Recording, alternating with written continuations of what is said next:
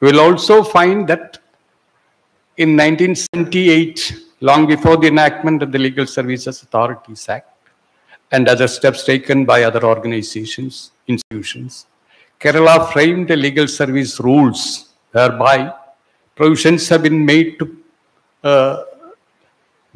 provide funds for those lawyers who are appointed to assist various persons in the course of their legal aid and other matters.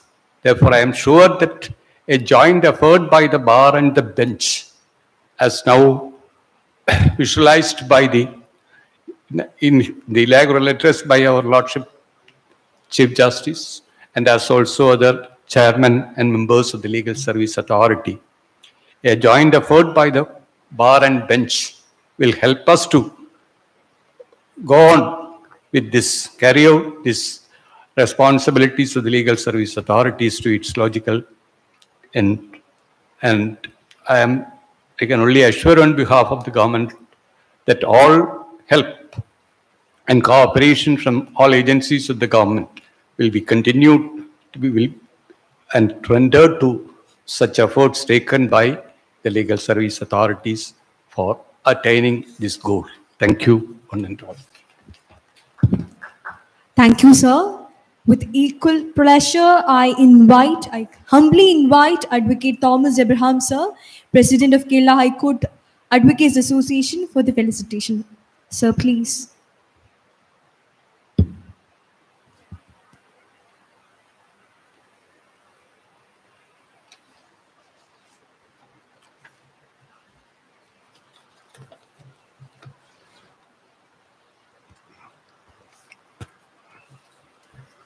Honorable Chief Justice, Mr. Justice S. Manikumar, Honorable Mr. Justice K. Vinod Chandran, Executive Chairman of the Kerala State Legal Service Authority, Honorable Mr. Justice M. Muhammad Mushtaq, Chairman, High Court Legal Service Committee, Honorable judges present in this hall,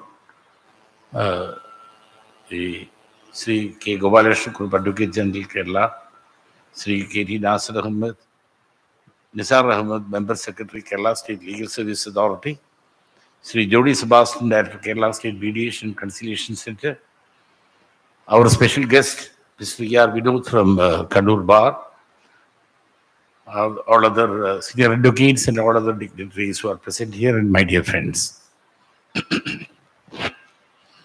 Especially students from CUSAT also who have been here, including the student who was comparing. I am extremely glad to attend this program. I am thankful to the organizers of KILSA and High Court Legal Service Committee for having invited me to address this august gathering, representing the Kerala High Court Advocates Association. All of us realize the truth that the entire world is in between two periods, the one before the pandemic and the current one we are going through, the post-pandemic. All activities related with human life, including that of organizations, both governmental and non-governmental, endeavoring for the betterment of the society who face this crisis of adapting to the new situation and suitably change the scope and mode of their activities.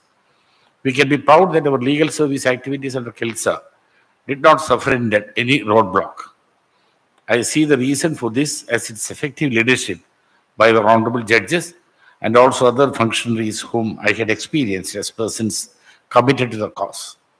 Our Honorable Chief Justice, Mr. Justice Manikumar, has proved to be an effective captain capable to tide over the problems we faced.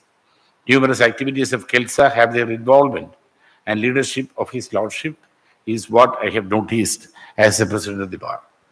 One single speech of Honorable Mr. Justice Vinod Chandran in a short online meeting makes me assert that the activities of KILSA are safe in his hands because his commitment to the cause resonated in every word spoken by him.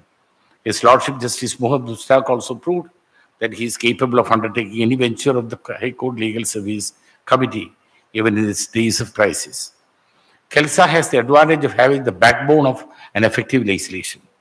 Statutory base of the nationwide network has the additional advantage of the same being led by a group of persons who are legally trained and therefore indebted to the noble goals of enshrined in our Constitution and deeply committed to the rule of law.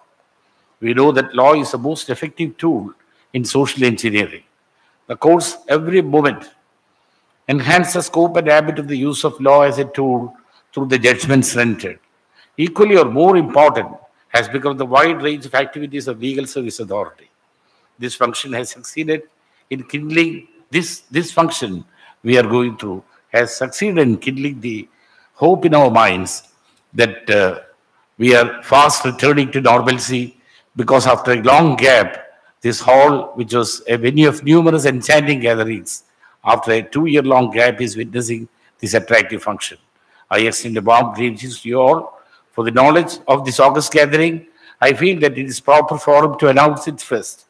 The Advocates Association has decided that once the physical sitting is back in our canteen for all lawyers who attend the court, the noon lunch will be a lunch which is given just for ₹10, just for that amount. The rest we have decided to subsidize. And this will be a real helpful decision in the case of lawyers who really face a crisis during these days of crisis. This is what we attempt to do as a first step. We will continue other steps as well in future. Thank you all. Thank you, sir. Thank you so much. The next dignitary to honor us with a special presence is Advocate E.R. Vinod, sir, all the way from Kannur Bar Association. I can kindly invite him to enlighten us on the evolution of the Indian Constitution. Sir, please.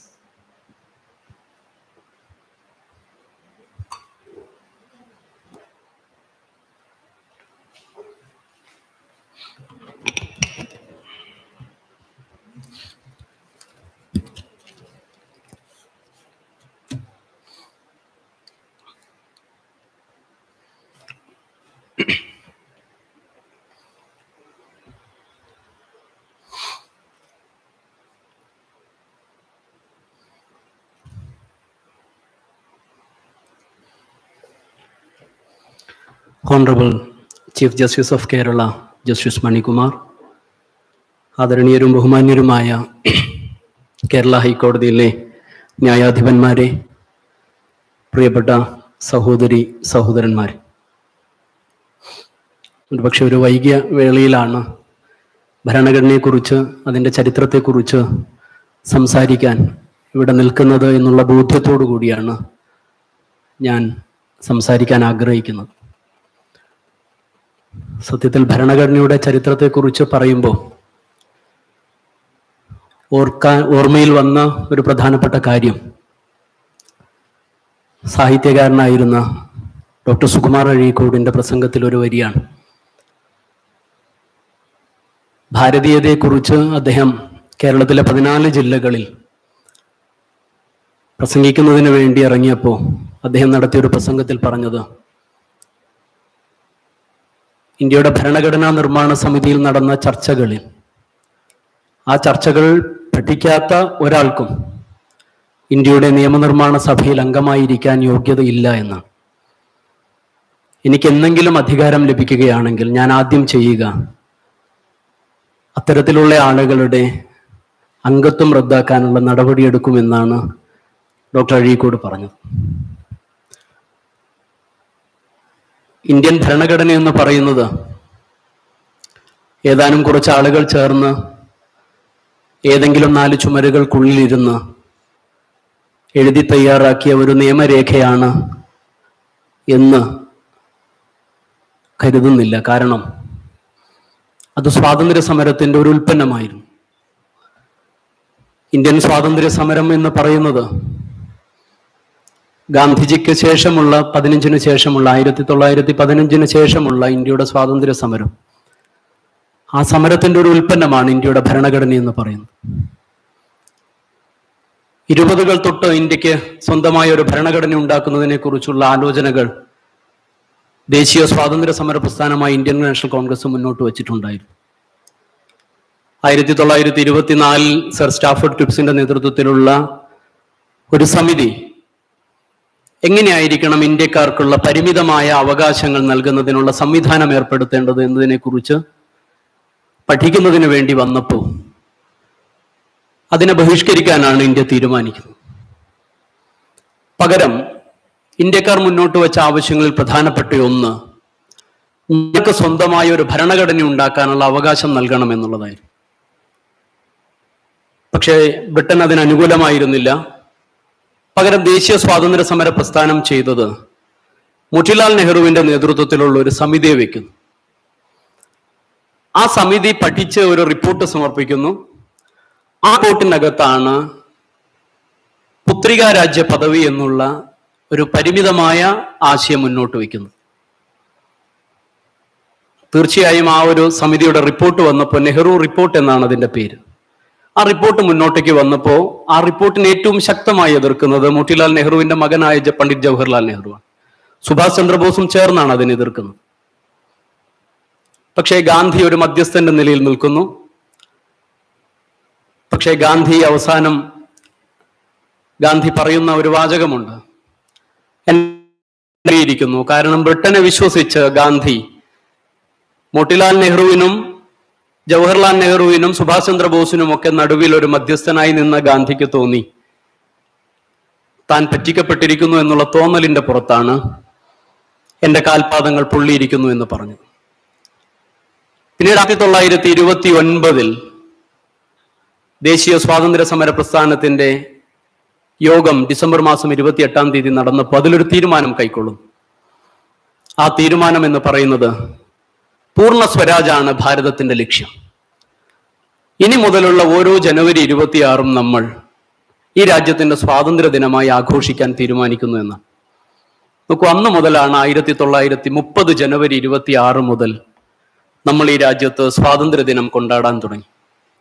ബ്രിട്ടനിക്കുമ്പോൾ തന്നെ നമ്മൾ ഈ രാജ്യത്ത് സ്വാതന്ത്ര്യ ദിനം കൊണ്ടാടുകയാണ്. ആ സ്വാതന്ത്ര്യ ദിനം എന്ന് പറയുന്ന ജനുവരി 26 നമ്മൾ ആഘോഷിക്കുന്നത് 1947 വരെ ഉണ്ടായിരുന്നു എന്ന് നമ്മൾ ഓർക്കുക. ഇന്ത്യക്ക് സ്വാതന്ത്ര്യം നൽകാൻ ഏതെങ്കിലും ഒരു ദിവസം തെരഞ്ഞെടുക്കാൻ അന്നത്തെ ദേശീയ നേതാക്കളോട് ബ്രിട്ടൻ ഒരു ദിവസം ചോദിച്ചിരുന്നുവെങ്കിൽ ഒരു ചരിത്ര വിദ്യാർത്ഥി എന്നുള്ള നിലയിൽ ഞാൻ ഉറച്ചു വിശ്വസിക്കുന്നു അതൊരു പക്ഷെ ജനുവരി 26 നമ്മുടെ നേതാക്കന്മാർ പറയുമായിരുന്നു. കാരണം 1930 ജനുവരി 26 മുതൽ നമ്മൾ ആഘോഷിച്ചു വന്ന സ്വാതന്ത്ര്യ ദിനം എന്ന് പറയുന്നത് ജനുവരി 26. പക്ഷെ നമ്മൾക്ക് സ്വന്തമായ ഒരു ഭരണഘടന സ്വീകരിക്കാനുള്ള അവകാശം നമ്മൾക്ക് ലഭിച്ചപ്പോൾ അതിന്റെ ഓർമ്മയ്ക്ക് വേണ്ടിയാണ് നമ്മൾ ജനുവരി 26 എന്ന് പറയുന്ന ദിവസം നമ്മൾ തിരഞ്ഞെടുക്കുന്നത്. 1946 ഡിസംബർ 9 ആദ്യത്തെ ഭരണഘടനാ നിർമ്മാണ സമിതി യോഗം ചേരുന്നത്.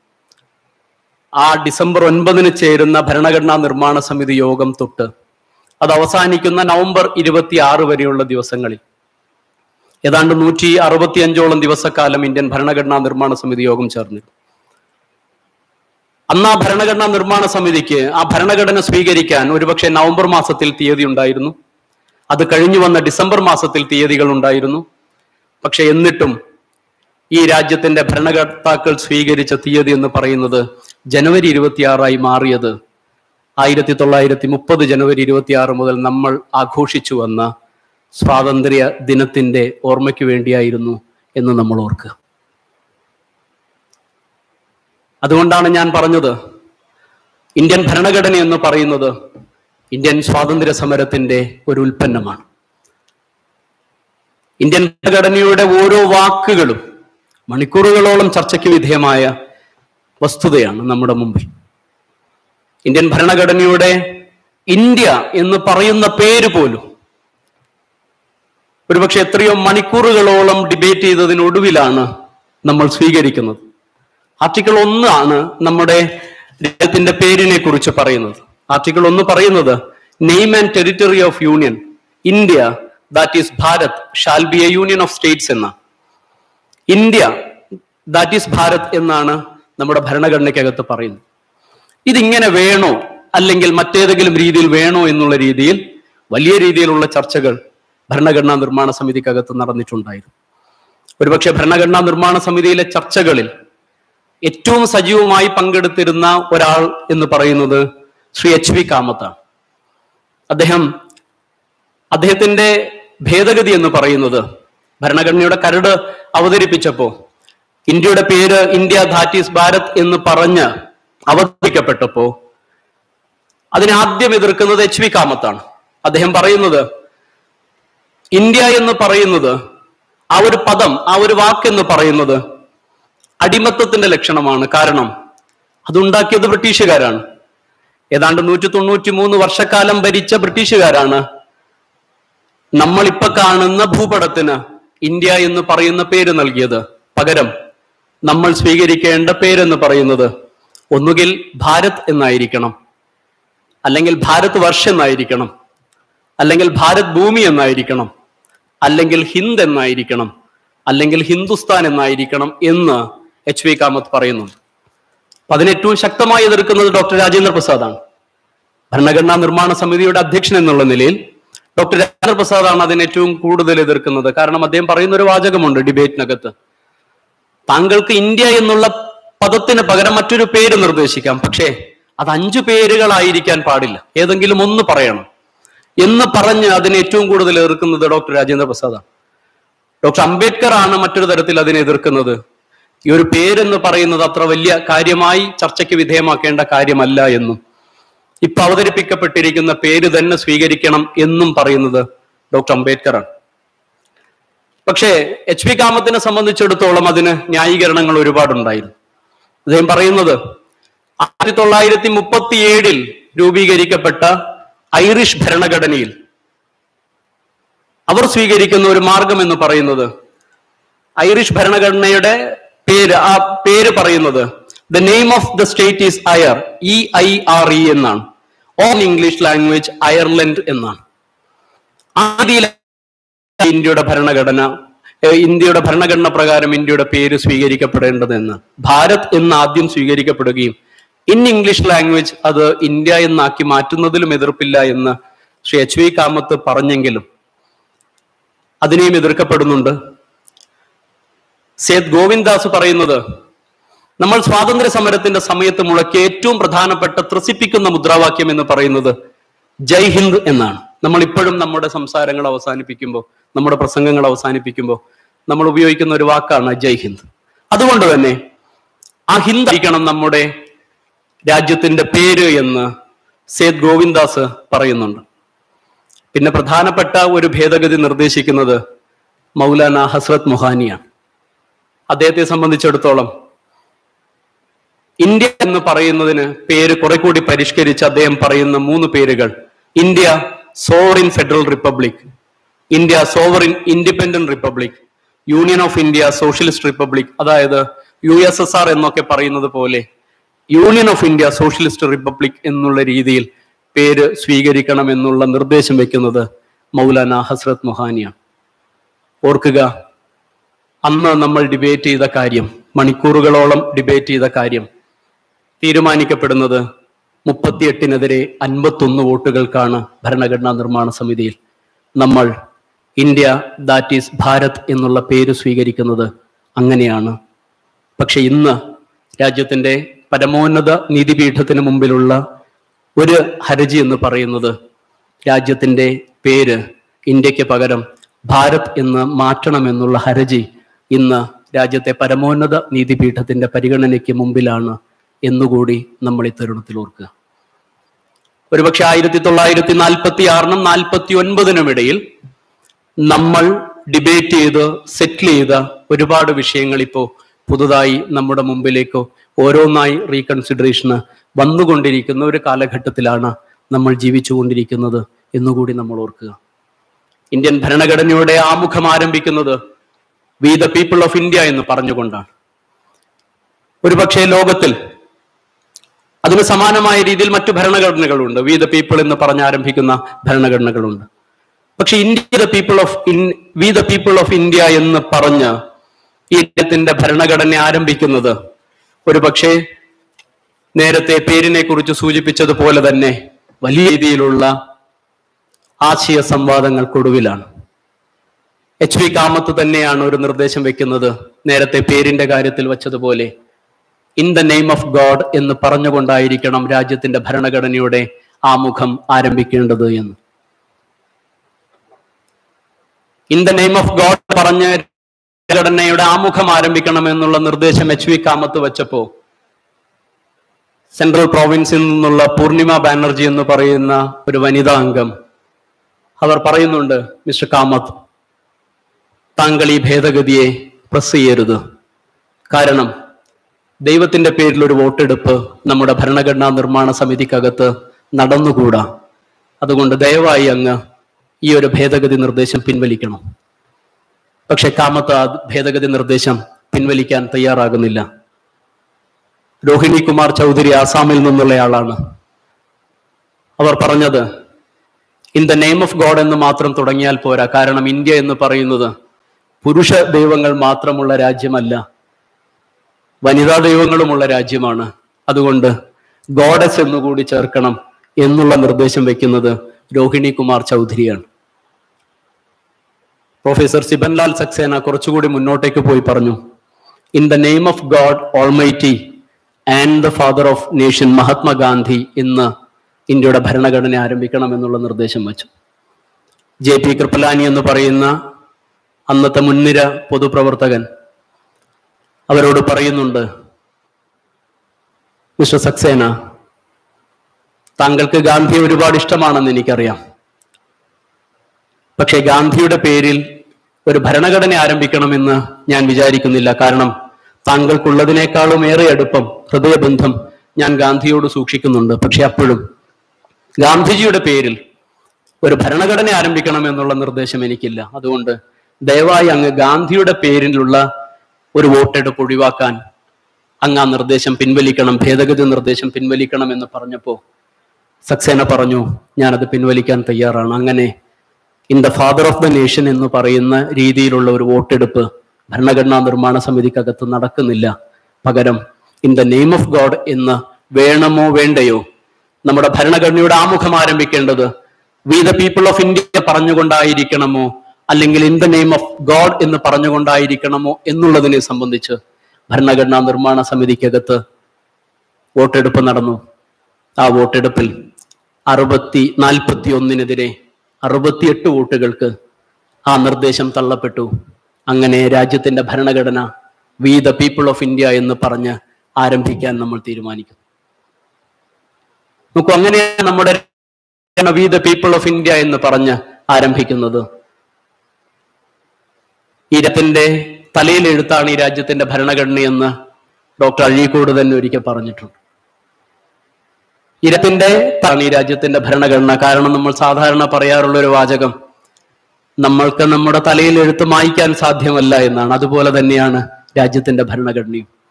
അതിൻ്റെ ആന്തരിക സത്ത ഒരിക്കലും മാറ്റിമറിക്കാൻ സാധിക്കാത്ത വിധം അത് നമ്മുടെ രാഷ്ട്ര ശരീരത്തിൽ ഉൾച്ചേർന്ന് കിടക്കുന്നു എന്ന് നമ്മൾ തിരിച്ചറിയുക. ഒപ്പം ഈ രാജ്യത്തിന്റെ മഹിതമായ ഒരു പാരമ്പര്യത്തിന്റെ ബാക്കിപത്രമാണ് ഈ രാജ്യത്തിന്റെ ഭരണഘടനയെന്ന് ഓർക്കാൻ കൂടിയുള്ള ഒരു അവസരമാണ് നമ്മെ സംബന്ധിച്ചിടത്തോളം ഇത്തരത്തിലുള്ള പരിപാടികളിലൂടെ തുറന്ന് ലഭിക്കുന്നത്. ഈ സമരത്തിന്റെ നെടുനായകത്വം വഹിച്ച മഹാത്മാഗാന്ധി ഒരുപക്ഷെ അവസാനത്തെ ആളുടെയും കണ്ണീരൊപ്പലായിരിക്കണം ഈ രാജ്യത്തിന്റെ ലക്ഷ്യമെന്ന് പറഞ്ഞ ഗാന്ധി. ആ ഗാന്ധിയെ വെടിവെച്ചു വീഴ്ത്തിയ ആളുകളാണ് നമ്മൾ. ഗാന്ധി ഇല്ലെന്നുവെങ്കിൽ നമ്മൾ ഇന്ന് കാണുന്ന ഇന്ത്യ ഉണ്ടാകുമായിരുന്നോ എന്ന് നമ്മൾ ഓർത്തു നോക്കുക. 1915 സൗത്ത് ആഫ്രിക്കയിൽ നിന്ന് ഇന്ത്യയിലേക്ക് വന്നപ്പോ ഗാന്ധിയെ സ്വീകരിക്കാൻ ചെല്ലുന്ന ആളുകളിൽ ഒരാൾ ഗോപാലകൃഷ്ണ ഗോഖലെയായിരുന്നു. ഗോഖലെ ഗാന്ധിയോട് പറയുന്നുണ്ട്, ഒരു ശ്രമത്തിലാണ് ഞങ്ങൾ, താങ്കൾ ഞങ്ങളെ സഹായിക്കണം. അപ്പൊ ഗാന്ധി ഗോഖലെയോട് പറഞ്ഞത്, എനിക്ക് ഈ രാജ്യത്തെക്കുറിച്ച് യാതൊന്നും അറിയില്ല, അതുകൊണ്ട് എനിക്ക് എത്രമാത്രം അതിന് സാധിക്കുമെന്ന് എനിക്ക് അറിഞ്ഞുകൂടാ. അപ്പോഴാണ് ഗോഖലെ പറയുന്നത്, നിങ്ങൾ പോയി രാജ്യം കണ്ടുവരൂ. അങ്ങനെയാണ് ഗാന്ധി ട്രെയിനിൽ 3ാം ക്ലാസ് കമ്പാർട്ട്മെന്റിൽ ഈ രാജ്യത്ത് ആസേതു ഹിമാചലം സഞ്ചരിക്കുന്നത്. ഒരു ചെറിയ കുട്ടി ഗാന്ധിയോട് ചോദിക്കുന്നുണ്ട്, ബാപ്പു എന്തുകൊണ്ടാണ് അങ്ങ് 3ാം ക്ലാസ് കമ്പാർട്ട്മെന്റിൽ യാത്ര ചെയ്യുന്നതെന്ന് ചോദിച്ചപ്പോൾ ഗാന്ധി ആ കുഞ്ഞിനോട് പറഞ്ഞ മറുപടി 4ാം ക്ലാസ് കമ്പാർട്ട്മെന്റ് ഇല്ലാത്തത് കൊണ്ടാണ് എന്നാണ്. അങ്ങനെ രാജ്യത്തെ ജനങ്ങളിലേക്ക് ഇറങ്ങിച്ചെന്നത്. ചമ്പാരനിലെ ജനങ്ങൾ ഇന്ത്യൻ നാഷണൽ കോൺഗ്രസിന്റെ ഒരു സമ്മേളനം നടക്കുമ്പോൾ അവിടെ വന്നുകൂടിയ ജനങ്ങളുടെ കൂട്ടത്തിൽ നിന്ന് അന്നഞ്ചയിലാണ് ഗാന്ധി ഇരിക്കുന്നത്. മുഹമ്മദ് അലി ജിന്നയെ പോലുള്ള ആളുകൾ, പ്രശസ്തരായ പ്രാസംഗികന്മാർ വളരെ മനോഹരമായ ഇംഗ്ലീഷ് ഭാഷയിലൊക്കെ സംസാരിച്ച് ഇരുന്നതിന് ശേഷം, ഉറുദു ഭാഷയിലൊക്കെ സംസാരിച്ചിരുന്നതിന് ശേഷമാണ് ഗാന്ധിയെ സംസാരിക്കാൻ വിളിക്കുന്നത്. അദ്ദേഹം സംസാരിച്ചു കഴിഞ്ഞപ്പോൾ അവിടെ കൂടിയിരിക്കുന്ന ചമ്പാരനിൽ നിന്ന് വന്ന കർഷകർക്ക് തോന്നി ഇദ്ദേഹത്തിന്റെ ഭാഷ സാധാരണക്കാരന്റെ ഭാഷയാണ്, ഞങ്ങളുടെ സങ്കടങ്ങൾ ഇദ്ദേഹത്തോട് പറഞ്ഞാൽ ഇദ്ദേഹത്തിന് മനസ്സിലാകും. അവർ വന്ന് ഗാന്ധിയോട് പറഞ്ഞു, ഞങ്ങൾക്കൊരു പ്രയാസമുണ്ട്, ഞങ്ങളെ നിർബന്ധിച്ച് നീലം കൃഷി ചെയ്യിപ്പിക്കുകയാണ്. 20ൽ 3 ഭാഗം നിർബന്ധിതമായി സൗജന്യമായി നീലം കൃഷി ചെയ്ത് അവിടുത്തെ ഭൂവുടമകൾക്ക് നൽകണം, അല്ലെങ്കിൽ അതിനുള്ള തത്തുല്യമായ പണം നൽകണം. പലർക്കും സാധിക്കുന്നില്ല, അതുകൊണ്ട് അങ്ങ് ചമ്പാരനിൽ വരണം, ഞങ്ങളുടെ പ്രയാസങ്ങൾ കണ്ട് മനസ്സിലാക്കാൻ ശ്രമിക്കണമെന്ന് ഗാന്ധിയോട് പറഞ്ഞപ്പോൾ ഗാന്ധിയുടെ ആദ്യ